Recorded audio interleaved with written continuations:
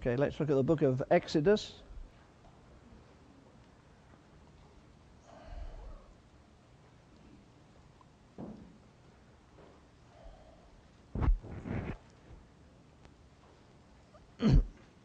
Chapter 34. Or maybe, let's see.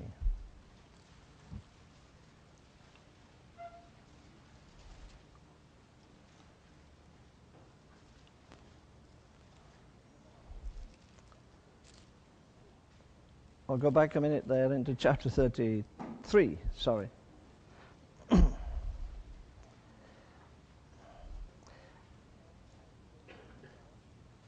Now here's Moses talking. Let's go to verse 12. And Moses said unto the Lord, isn't that lovely? It means he's sitting and having a conversation with the Lord. Not with an archangel or some other being, but with the Lord. The Lord we sang about tonight, immortal, invisible, God only wise.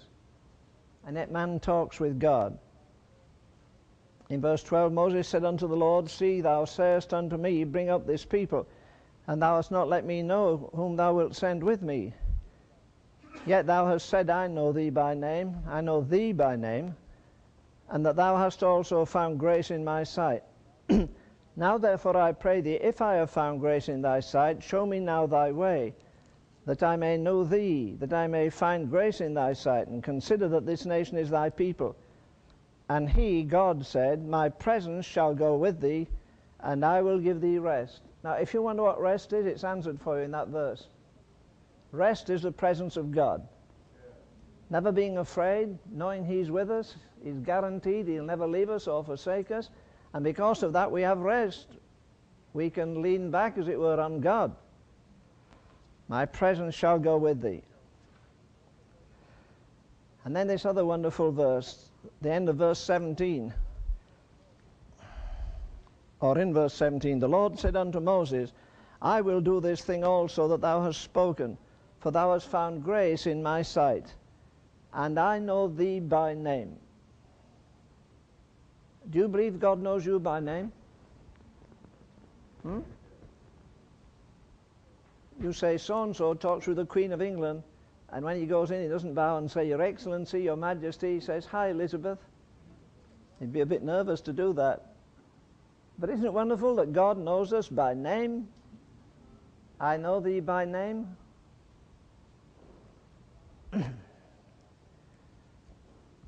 That's what I want the Lord to do, know me by name. I know thee by name. And he said, Moses said, I beseech thee, show me thy glory. Verse 2 of chapter 34 says, Be ready in the morning, and come up in the morning unto the Mount Sinai, and present thyself to me there in the top of the mount. Now this is a hazard, isn't it? He'd done that in the 32nd chapter. What happened? Well, while he was up there, they fooled around. They made a graven image. They got drunk. They got naked. They did every crazy, willful thing to disobey God. And now God says, now come up on the mountain again. And verse 5 says, The Lord descended in the cloud and stood with him there, and proclaimed the name of the Lord. And the Lord passed by him and proclaimed the Lord, merciful, gracious, long-suffering, abundant in goodness and in truth.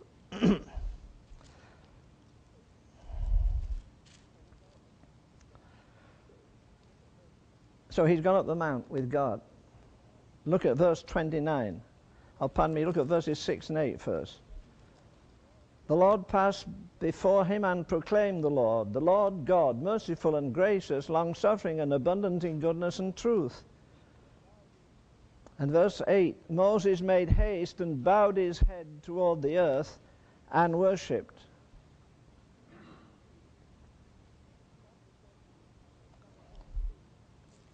In chapter 32,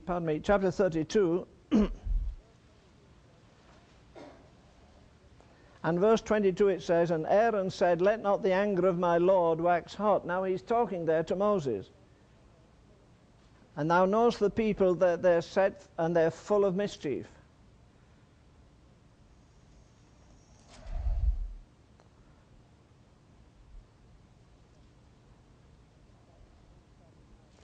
Okay, I'm coming back into this chapter now, into chapter 34, for this reason. The Lord passed by. What had he requested? He'd request, show me thy glory. And now he's gone up a second time up on the mountain. You know, we kind of look at that as it took a helicopter ride or stood on an escalator. Instead of that, he has to struggle up the mountain. And I identify that with that word in the 4th chapter of Hebrews when it said that we're to labor to enter into rest. There's nothing comes easy in the Christian life. Everything is a wrestling. Everything is a striving. We've got the world, the flesh, the devil against us. And Moses here now has gone the second time onto the mountain. If I remember right, he's about 80 years of age. He must have been pretty fit. It doesn't say how long he stayed there, how long it took the glory of the Lord to pass before him. But the Lord was merciful and gracious. I believe in this instance, while there's no time factor given, if all the glory of God went past him, he could have been there for weeks. I believe he was transfixed. Transfixed means motionless. I believe he stood awed.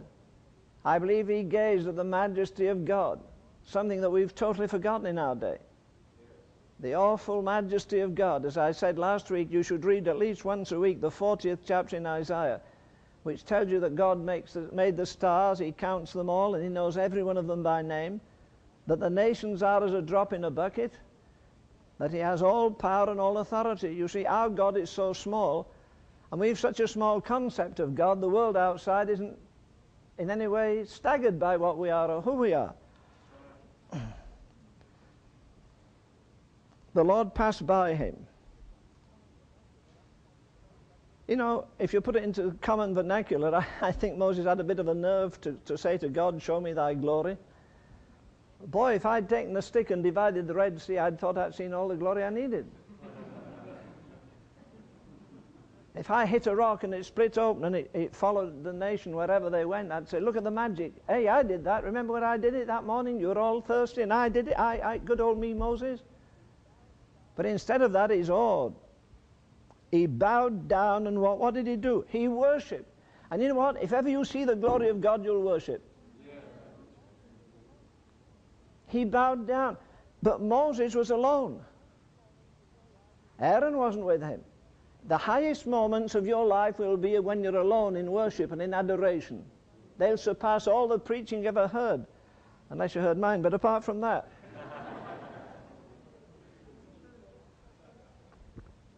We don't see the glory of God. I've said to you often, when do you tiptoe out of the sanctuary because you've been overwhelmed with the mercy and the glory and the majesty and the holiness of God? People go into church dirty, sing about him, and go out dirty.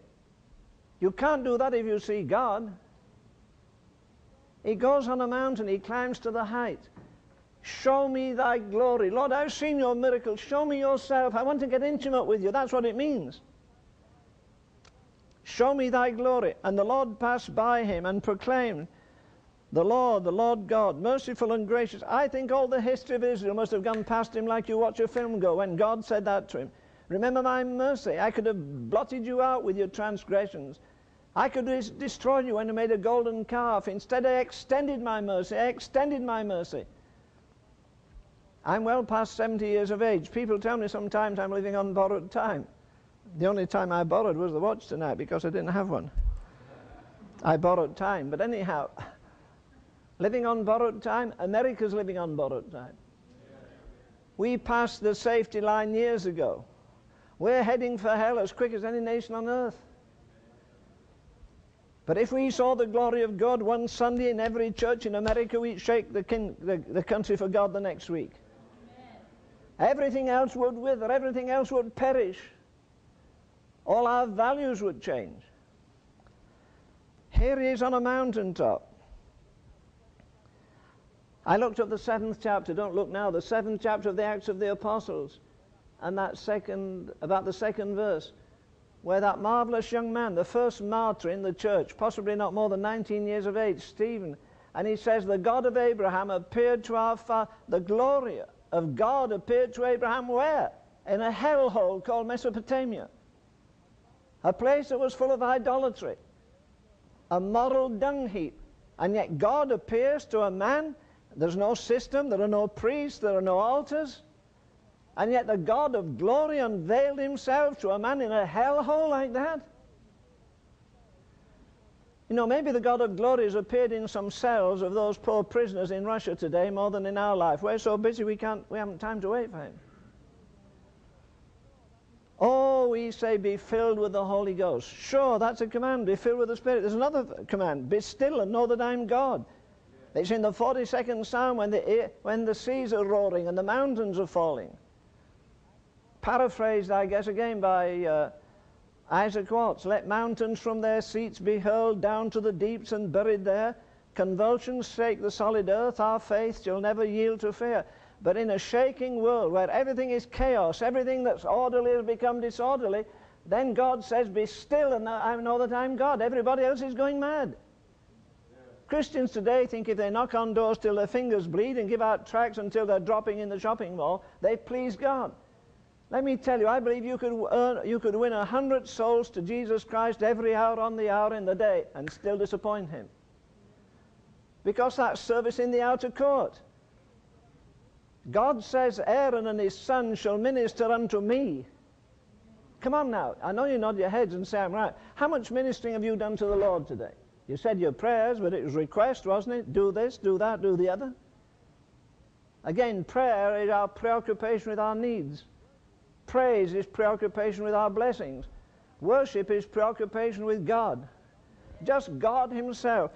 I put that in the back of my Bible. I think I did anyhow. But I brought the wrong Bible.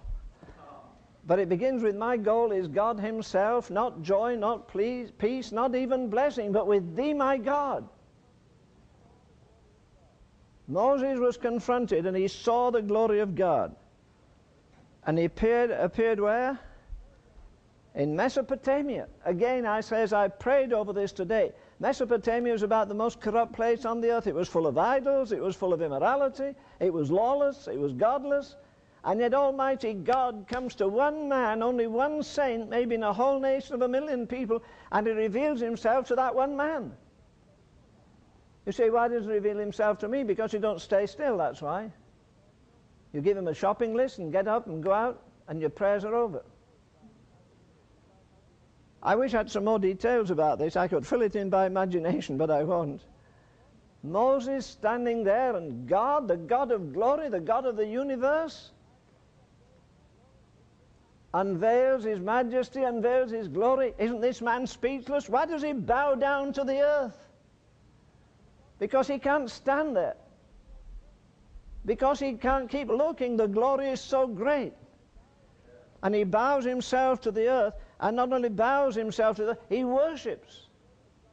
And there's only one way you can worship, and that is to worship God in spirit and in truth.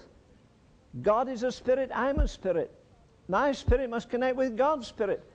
Most of our religion today in Christian centers is soulish. It's not spiritual, it's soulish. That's why kids like to go to these rock concerts. Because it's soulish, it stirs the soul. And they go out and sin and do all the devilish things they want to do. There's no change there. You can't glorify God. You can't have a vision of the glory of God and turn around and be mean to your wife or children.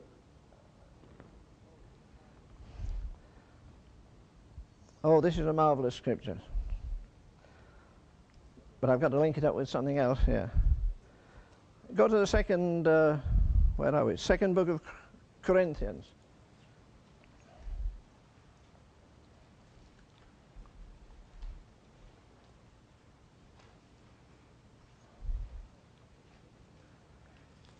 Where do I want to go? Second book of Corinthians, chapter 3, I guess.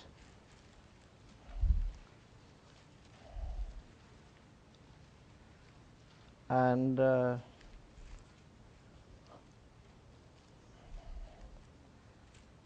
2 Corinthians 3:18, I think it is. I'll get there in a minute.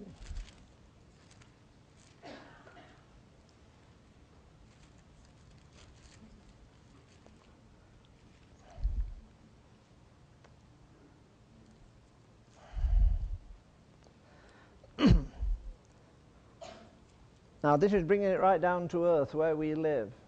2 Corinthians 3 and verse 18.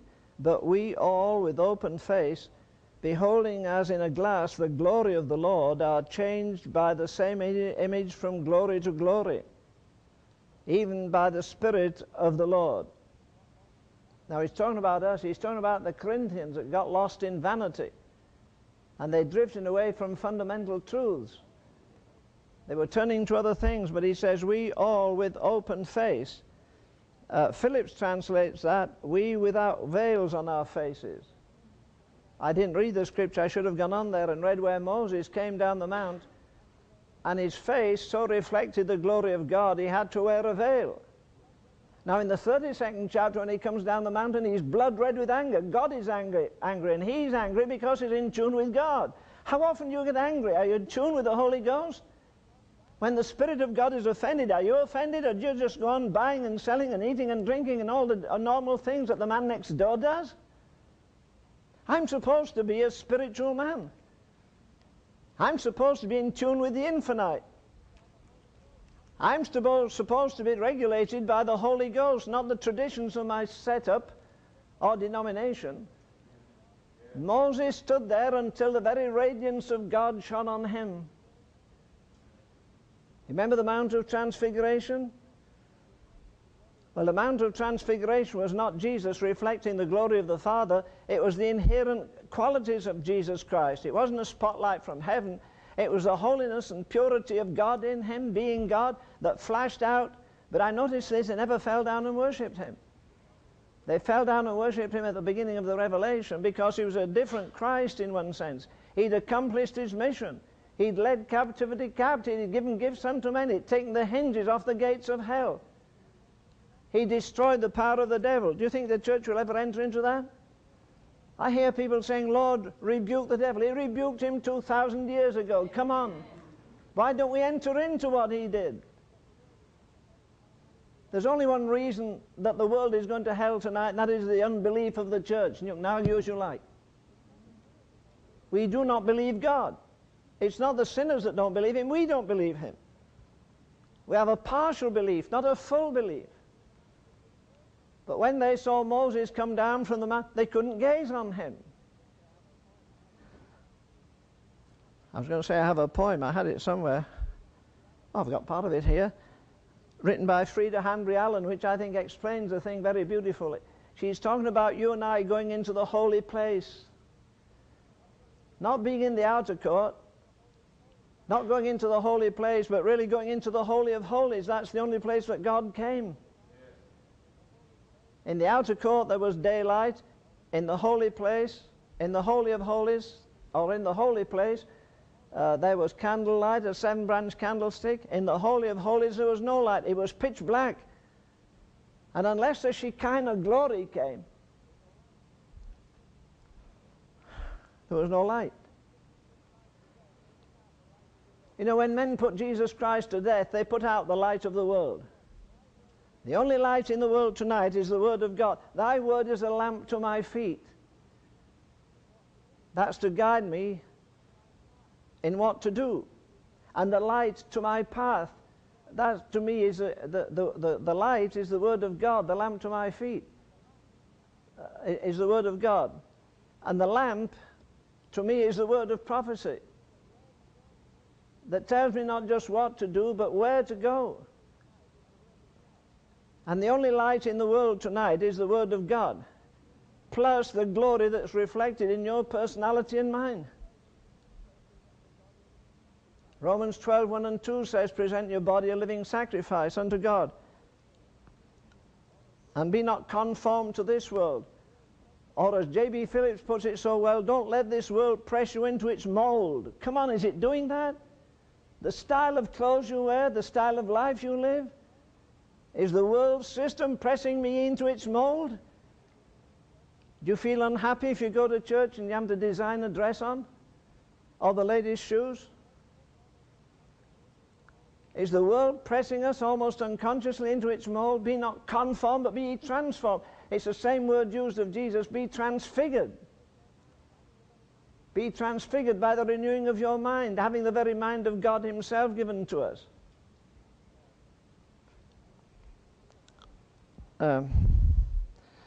Frida Henry Allen says this, within the veil be this beloved thy portion, within the secret of thy Lord to dwell, beholding him, until thy face is glory, thy life is love, thy lips his praise shall tell. Within the veil, for only as thou gazest upon the matchless beauty of his face, canst thou become a living revelation of his great heart of love, his untold grace. Within the veil is fragrance poured upon thee. Remember the woman that washed the feet of Jesus with tears, and then put that wonderful ointment on, then dried his feet with a hair of her head. What happened? The fragrance she poured out on him came back on her. Do you know why you find prayer so dry? Because you don't worship. Do you know why you come out of the place of prayer the same as you went in? Because you don't gaze on his holiness, on his majesty, on his sufficiency, on his glory. And then, having tasted something of the other world, you come back into this world with a radiance that's totally ununderstandable to the world. Be not conformed, be transformed. Within the veil, that his fragrance poured upon thee. Without the veil, that fragrance shed abroad. Within the veil, his hand shall tune the music which sounds on earth the praises of thy God. Within the veil, thy spirit deeply anchored, thou walkest calm above a world of strife. Within the veil, thy soul with him united shall live on earth the resurrection life. Now that's where we should be living now, not after we die and shuffle off this mortal coil, if you want to be Shakespearean. But even now I should be, not I'm going to reign with him, I should be reigning. If I'm not reigning with him, then the world's reigning in me. Either I have total dominion by the grace of God over the world, the flesh, the devil, or the picture is reversed. I think this is a very wonderful verse here. We all with open face. We don't have to veil our faces, do we? I've quoted to you before, that little daughter, 9-year-old daughter of the man who preached that hellfire sermon that still preaches, Sinners in the Hands of an Angry God, Jonathan Edwards. And his little 9-year-old daughter says, people mock my daddy, he's so gravel-voiced, he's so serious when he preaches. Well, God in heaven, what is the more serious to preach than the gospel? Paul says more than once to Timothy, be sober, be sober, be sober. The end of the world is coming. Dear Lord, if it was coming 2,000 years ago, where are we tonight? Is the church sober? Go down the road and see how many are in the family circle outside the church. They'll be playing ping pong and fooling as though the world's going to heaven. I said before, if you take the view of the politicians, Mr. President, I'm glad he's getting better, he says there's a Holocaust coming up because fire's going to come and destroy the nation. But supposing you don't believe what the politicians say, the Word of God says Armageddon's coming, and a system is going to come to destroy 1/3 of the world's population. That should make us a nightmare. If we'd any gumption at all, if we're a fraction as spiritual as we think we are, both at last days and every church in town would have a prayer meeting 24 hours a day, at least a room in the church. If I ever get into a fellowship and have control of it, there'll be a room open 24 hours a day. And I'll expect people to keep up that 24-hour prayer barrage. Does the devil go to sleep? You go to bed tonight, it happens to be Friday night. Folk don't have to work tomorrow. They'll be at the hellholes, the dung houses, till 12, 1, 2, 3 in the morning. Many of them don't start till about 2 or 3. They go to these nightclubs, night spots. The church doesn't. Every church nearly in town will be locked up tonight by about 10 o'clock. If the fire department did that, we'd raise hell about it, wouldn't we? If the hospitals did that, we'd be disgusted. You can't do it.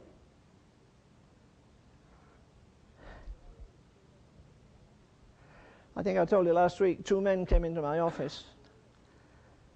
And the first thing they said is, anybody real? You remember that, because you were there. You're one of them.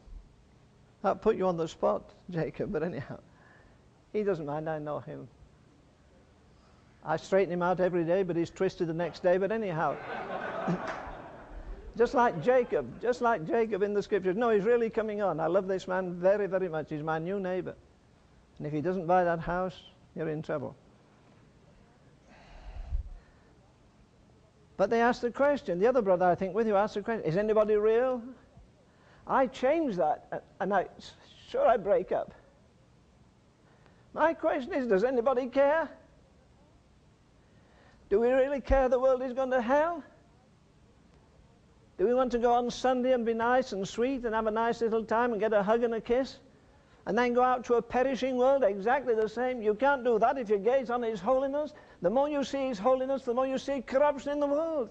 The more you see His integrity, the more you see of the deception and falseness of the systems that we live in the church as well as outside of the church. We all with open face, beholding as in a glass the glory of the Lord, are changed from glory to glory. Or it says emphasize, that's a good Bible to read, reflecting the glory of God. Into the same image we are being transformed from glory to glory. So I showed you quickly there the glory of Moses. He had to drape his face because people couldn't bear to see the reflected majesty of God in him. And I'm supposed to live reflecting, we beholding in a mirror. You can't look on God. And so you have to hold a mirror and see Him that way. We see His glory in the Word of God. The more you know of the Word of God, the more you know of His majesty, the more you'll know of His glory. Look at Acts chapter 3 for a minute or two here.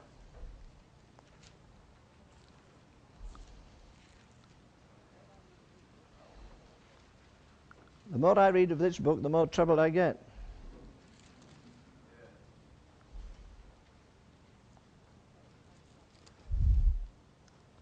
Sorry, it's Acts chapter 4.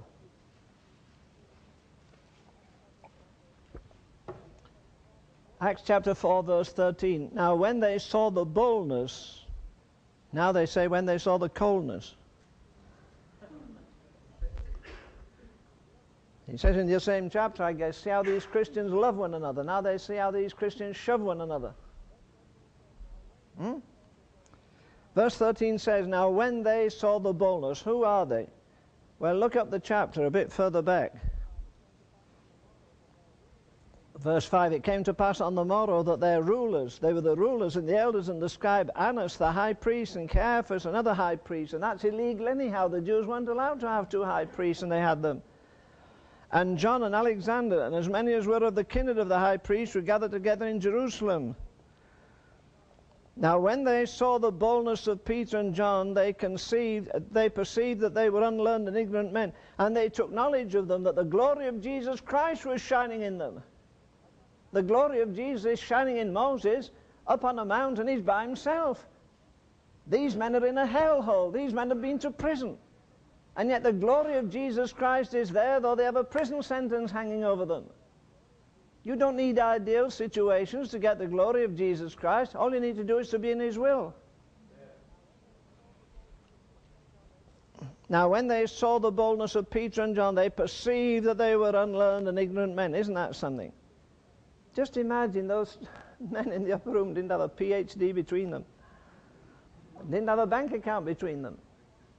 Unlearned, unusual, unwanted. But boy, before long, the world knew they were around. They had no backing company, they had no bank accounts, no newsletters. Isn't that terrible? Don't mention that, please, round here, but anyhow.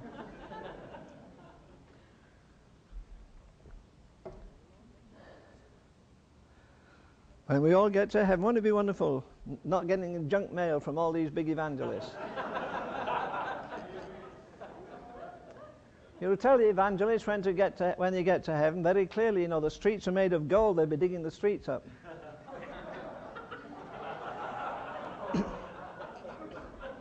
I'll be looking for you, see if you...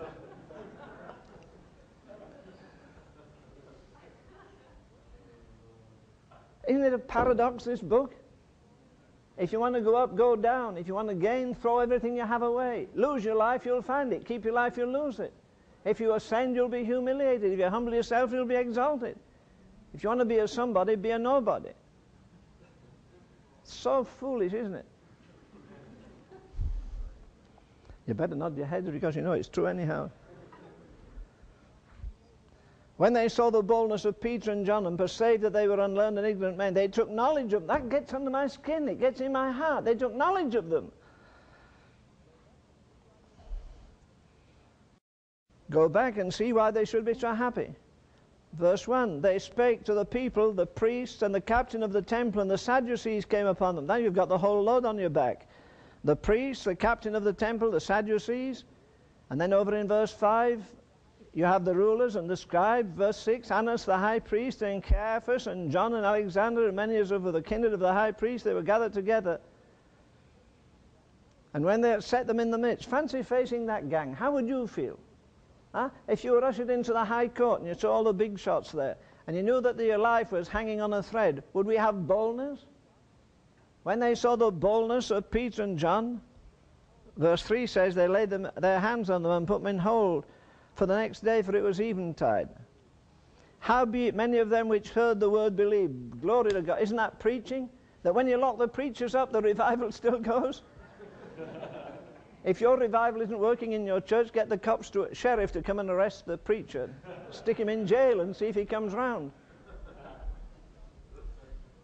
You know, the tragic thing about us today is the world can put up with us. It couldn't put up with the early church. The early church was going that way, the world was going that. Now we're running side by side, and God knows, nobody knows. There's no line of demarcation. We're as greedy as the world, as fashionable as the world. We want a place in the sun with our jealousy, our envy, our pride. These men were destitute of all that. Why? Because they gazed on the risen Christ of God. And even though they'd been in jail for days, it didn't brush off. They couldn't be intimidated. It didn't matter what you said to them. They'd seen Jesus.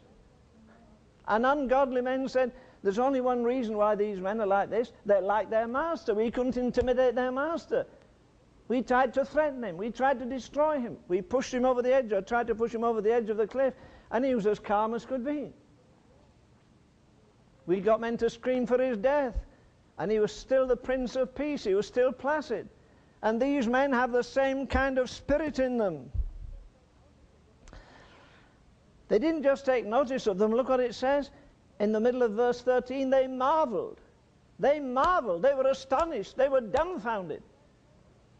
They were saying under their breath, what in God's name is the secret of these men? They're no better than when we put them in jail. Their hair hasn't changed a different color. They're not at 6 inches taller. They don't look stronger. They had a living, intimate relationship with the risen Son of God, that's why. Preachers argue about what happened in the upper room. No argument about it. Common sense. What does it say? At the end of Luke, where it says that when they saw Jesus risen, what did they do? They went roaring back to the temple, filled with ecstasy, filled with joy. Do you think they stopped? I think that 10 days that they waited, the last 10 days in the upper room, was the most ecstatic meeting that ever been in the history of the world. I believe it exceeded the joy of Moses when he got all Israel to sing, the horse and his rider hath he cast into the sea. They knew the devil's power was broken. They seen Jesus going up. He says, I'll go up there to my Father. And when I get there, I'll make perfect your imperfect praying. I think in the upper room they were saying, he's there at the right hand of the Father. If we just pray, he'll just communicate with the Father. He said, I go to prepare a place for you. He's got angels busy getting your mansion ready. So why worry? They'd lost all fear of men. They'd lost all fear of death. They'd lost all fear of consequences. They lived in this world as though they were already in the next world. Yeah. Well, isn't that what it's about? Yeah. Why do you say, thy kingdom come, thy will be done, not on earth, in earth. I am earth. I'm of the earth, earthy. And the kingdom of God can start now. That's where it starts, not right after I die. I read the other day somewhere about they buried a man. What did they say? They buried a man yesterday. Or so-and-so died yesterday, and they buried him. And somebody who knew him said he died 45 years ago. He's been no good for 45 years. He wasted his life. Are you dead? Are you alive tonight? If they bury you tomorrow, would you say, well, that man's already been dead about 3 years? Now, there are two classes of people in the world, not rich and poor, not black and white. Not bond slaves and free men, just two kinds. Those who are dead in sin and those who are dead to sin. There's no other cloud. We're either dead in trespasses and in sin, or that miracle has taken place in us, which had taken place in some of these men, in fact all of them. It says in Ephesians 2, doesn't it, the first verse, ye did in time past, something's happened. In time past you ought according to the prince of this world, the power of this world, the prince of the power of the air. And yet at the end of that very same chapter, it says, ye are the habitation of God. You can't show me a miracle in the world greater than that. A man is the habitation of fear, the habitation of sins, bondage to habits, and God gets hold of him, kicks the devil out of his life and fills him with God. You know, if we gazed every day on the majesty of the risen Son of God, you'd never backslide, you'd never be afraid, you'd never get depressed. After all, everything's going our way because it's gone his way. They took knowledge of them. They marveled at that. Oh, Lord. I'm waiting for us some Sunday. I'm expecting the glory of God to come. We'll walk out of the sanctuary with a different attitude entirely. A revolutionized personality. A consciousness that even now, with 2 feet on earth, I can be in heavenly places in Christ Jesus. That's what Paul says. We're seated with him. And that's where these disciples were. I went to a little Bible college, I've told you, with 35 students. No girls, they're too distracting. Both before and after marriage. But anyhow, 35 young men. And I sat here, and there's a picture of a saintly man here. At one time, president of the Methodist Church and president of the college before I get there. His name was Thomas Cook. He wrote a very fine book on holiness, which is still printed these days. I used to look up at that when I couldn't answer questions. It didn't help me at all. But he had a marvelous saintly face. And he used to go around the village churches. And one day a little girl went the old-fashioned way, you know, they used to have a butcher's shop where all you sold was meat. You won't remember those days, you go to supermarkets. You see half a cow here and half a pig there and other pigs outside, but anyhow, then you saw the butcher's meat. And this little girl was restless, and the butcher said, now Mary, come on, you're usually so quiet. Now don't step out of line, dear. But what? Oh, she said, we're having a visitor at the manse, as they call the pastor's house. Having a visitor at the manse this week. Well, don't you have visitors almost every week? Yes. What's the difference this week? Oh, they've taken the furniture out on the lawn and they've been beating it and beating the mats. And the little girl was 14 and she said, you know, sir, they're making such a fuss, as we say in England, getting excited so much. You'd think Jesus himself was coming. And the butcher laughed and said, well, Annie, that's a nice little thing to say. Next week she went to the butcher's and he said, well, Annie, how are you? She said, he's been. Who's been? I told you last week they were making such a commotion at the house you'd think Jesus was coming. Well, he came. His name is Thomas Cook. Isn't that nice? The same man was going on a ship off the west coast of Africa. They pulled out from Spain and gone down the coast there. And the first night he was out, he went through the saloon where men were drinking and smoking and playing cards, and suddenly everybody grabs their cards and put them under the table. Did you notice that? Yeah, sure did. I've been on this trip many times. What happened? Everybody grabbed their cards, stuck their pipes underneath. Why did they do it? One man said, well, could you do anything less with a face like that came through the saloon? He had a face like the Prince of Peace. There was engraved on him. There was a majesty about him. There was something in his walk, something in his talk, something in his actions. And everybody took notice of him that he lived with Jesus. He did, because he spent hours every day in the presence of Jesus.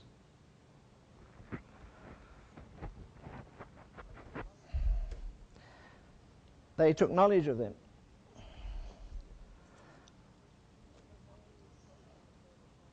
Within the veil is fragrance poured upon thee. Without the veil that fragrance shed abroad. Within the veil his hand shall tune the music which sounds on earth the praises of thy God. There's something wrong. I think you said today when you were at the Vanity Fair the other day. Christian Booksellers Association, which is 2 doors from Babylon. Isn't it something when you have Christians live with dogs, little coats on dogs, Jesus saves, and shirt buttons that have Jesus and other rotten stuff? The man said, well, it's the only testimony some people have.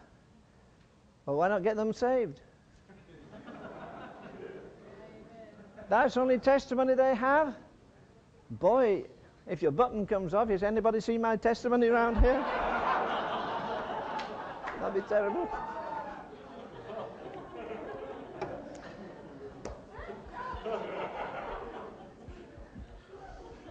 The whole thing was Babylon. They had little stuffed dogs with Jesus on them. That's degrading. It's Babylon as far as I'm concerned. Do we have to wear a badge, a sign that the living Christ is in us? Isn't there a dignity about our language, about our attitude? I don't care if you're a deacon or a beacon or what in the world you are. I won't ask your friend what kind of a person you are. I'll slip up to the back door when you're away and ask your wife how you live. Do you get wild? Do you get angry? Do you get distressed? Or do you live as calmly as Jesus would under those circumstances? After all, he has no other lights to shine in the world except you and I. Reflecting as in a mirror. Do you know how to get a mirror so it won't work? Smear it with grease. You don't have to put an inch thick, just smear it with your hand that always has oil on it, and the mirror immediately disfigures the reflection. And if there's something in your life of bitterness and strife and envy, or some other thing, the image will be marred. The image of God that should be in us, restored by the redemptive work of Jesus Christ and by the abiding Spirit of the Holy Ghost. You see, God only has one class for his people, only one, and that's holiness. I didn't write it. I like that verse in in Hebrews, where it says that we, on this earth, while we're here, as the hymn writer says, in this body pent or tied up, we, while we're here on earth, are supposed to be as holy as Jesus Christ was when he was on earth. He didn't die to leave us moral cripples, leaping around or staggering and falling and stumbling. The ordinary course of the Christian life is victory from morning time you get out to the time you go to bed. It isn't that we can't sin, it's that we don't want to sin. Amen. It's not that it's impossible to sin, it's possible not to sin. Amen. There's a big difference. And what Jesus Christ expects that you and I to be little Christs while we're here in this world, reflecting the moral and spiritual glory of God in the face, and not just our physical face, but in our display to other people as they read us, as they see us. We don't need veils on our faces. We don't have enough glory. But it should be that the glory of God is reflected in our demeanor, in our actions, in our attitudes, in our personality. There's nothing more revolutionary than the sacrificial work of Jesus Christ made real in us, putting to death the old man and putting on the new man, and then being indwelt by the Spirit of God. That's not super, that's the normal Christian life. Again, it's not impossible to sin, it's possible not to sin. What a difference when Moses was there in the presence of God and God was angry. He came down livid with anger, so much so that he threw the stones down. And he broke the 10 Commandments. But in the next chapter it's altogether different. He's a different Moses. When he comes down this time, his face isn't blood red with anger. His face is radiating a holy God. The reflection of eternity is in the face of the man. And the people are speechless at him. No wonder. You know, if we ever get into the fullness of the blessing, the neighbors will wonder what in the world's wrong with us. I think about half a dozen going down a dark street one night, the street would light up. It's a bit of an exaggeration, but I'm hoping it will work anyhow. It should be that we change the atmosphere in any place that we go to. The Quakers used to say that. You remember that, dear brother Dale? They used to say, a man is his own atmosphere. If you're on fire for God, you can go into a frozen atmosphere and it will change like that. If you're holy, the atmosphere will change. You'll send some waves through that audience because they know the holiness of God is there. And it doesn't reflect on me, it reflects on Him, not me. Yes. No, we don't have to put veils on our faces. It should be the normal reaction of our lives that the grace of God is on us to its fullness, that everybody knows every time they see us, there's an evenness. You know, you see some people one day, they have a smile like this. Excuse me, not quite as big, but anyhow, it's from ear to ear nearly. And another day you see them say, morning. And you think they're in mourning.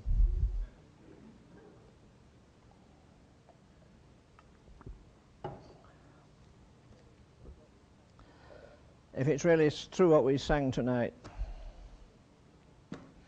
my sin, oh, the bliss of this glorious thought. It doesn't have dominion over me. I have it under my feet by the grace of God. All the vain things that charm me most have gone away. The vain things charm me most and help me least.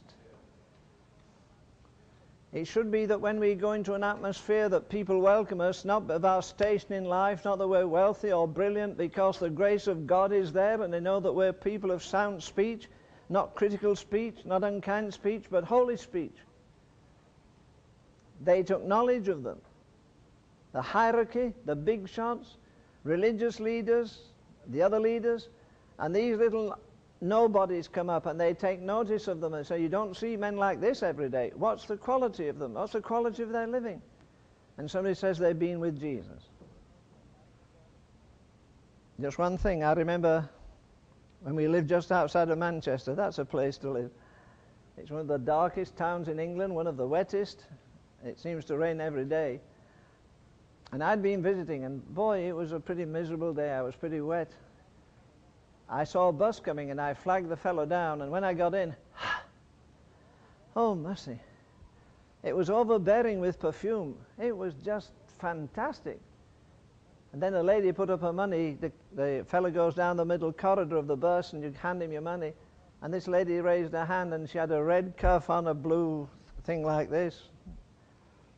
And she gave her money, and as she did, I suddenly realized, you know, some of you guys have some stuff called English leather, and it's made at the factory where the bus started. And those women had been in that atmosphere all the day. And just as you go home, oh, where have you been? I was on a plane, and they were all smoking, and it penetrates your clothes. These women had been in that atmosphere. They hadn't poured it on, but the clothing absorbed it. And they were all sitting there in the bus, and when I got out of that dirty atmosphere in Manchester, which is a dull atmosphere, and stepped in, it was as fragrant as a garden. It didn't shout, they didn't say, look, it spoke for itself. It should be the grace of Jesus Christ, the gentleness and meekness of the Lord Jesus Christ. I don't know, maybe will David be here next week? Paul?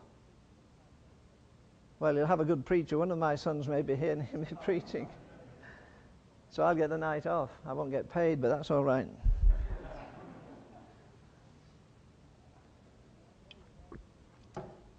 But David always reminds me of that scripture, the gentleness and meekness of Jesus Christ. He was the most nervous boy, I think, I'd ever seen in my life, till the Lord got hold of him and saved him and filled him with the Spirit. Now he's co-pastor in a church of 1,600 every Sunday morning, and another 600 in Sunday school running at the same time. God has used him around the world. He's on a trip round now. I say that not to boast of my son, though there's nothing wrong in boasting about him, I guess. But because if you think it couldn't happen to me, it can. Listen, it's not what you can bring to God that matters, it's what God can bring to you.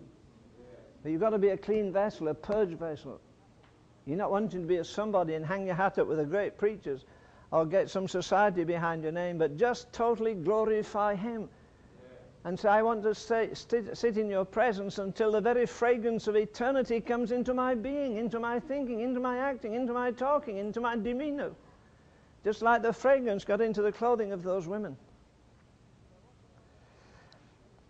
Well, what's this all got to do with praying? Well, if you see the glory of a God like that in all His majesty, you'll have more confidence in prayer, at least you should. I do. I think of that bunch of failures. They almost all let Jesus down, and now they're standing up against... You see, the greatest miracle was not Peter and John healing the cripple at the gate of the temple. It's a miracle in John and Peter. Yeah. Peter that ran away from the finger of a girl, and now he stands up against the big hierarchy, the big shots. And he points the finger and says, you crucified the Lord of glory, but him hath God raised up. Amen. Come on, Jesus has nothing else to do. He's done everything he can for the church. Amen. It's just that we have to enter in. And we enter in by humility. We enter in by recognizing, again, our weakness, and yet his majesty. What the church has had up to this point hasn't shaken the world. And if we go on like this, it'll take 1,000 years to get the world turned around, and we won't do it then. Because we're working on the same old formula.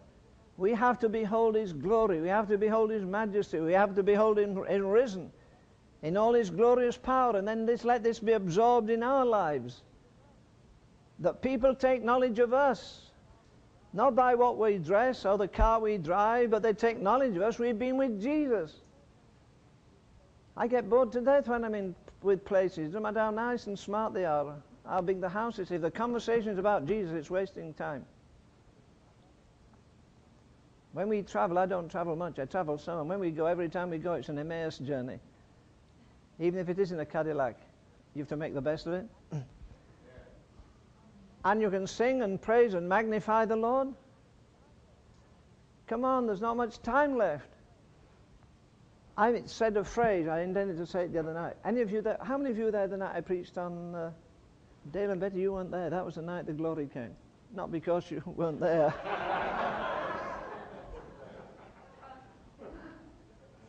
I preached on the judgment seat the other night. How many were there? Some of you, oh good.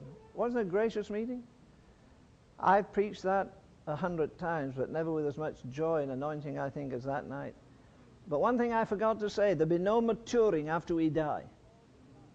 I believe as a tree falls, it lies. I don't think 1,000,000 years in eternity will make a bit of difference to your standing there or your maturity. All the maturity is here.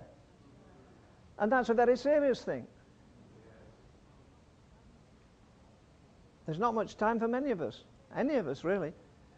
And to think that between here and there, that once the thread of life snaps, I'm not going to be maturing. God has given me all I need for maturity in this book.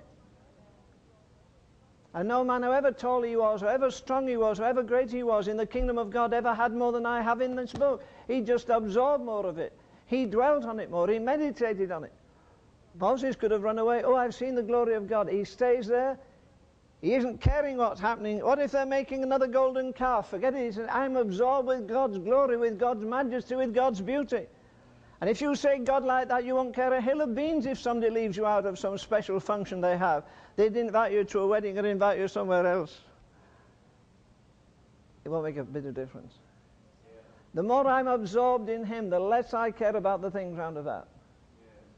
I want to be eternity conscious. I want to be God conscious. I'm going to eternity not for the weekend. If you are, well, go, but no, I'm not going with you. I'm going into his eternal presence forever. So what if I suffer a little? What if I'm not liked? People don't like my preaching. Say, I don't like your preaching. I say, shake hands. I don't like it either. You won't get one over me saying that. It could be a lot better. Maybe it could be worse too. Come on, we're eternity-bound people. Are we absorbing all there is in the risen Christ of God? Is your life reflecting his peace, his joy, his love? It's all there to be absorbed by us. My peace I live with. Not peace, my peace. Joy, no, my joy. No man taketh it from you. Take everything else. Take the shirt off your back. Take the money out of your pocket. Take your friends. You can't take your joy.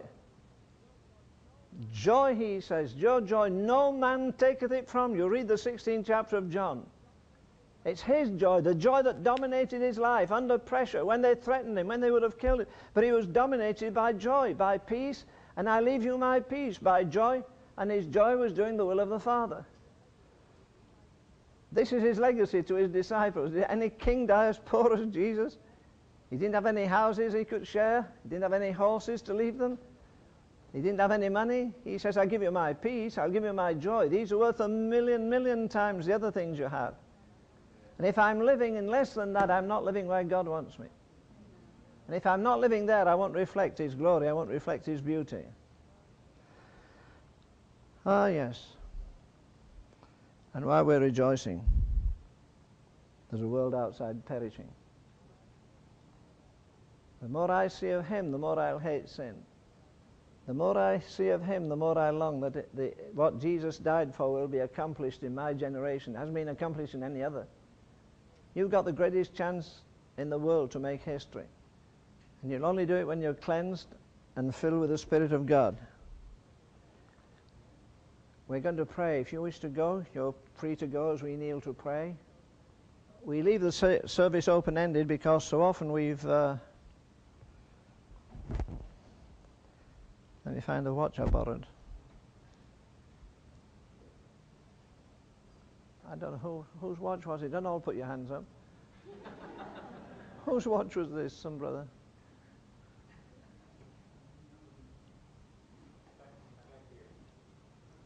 Catch?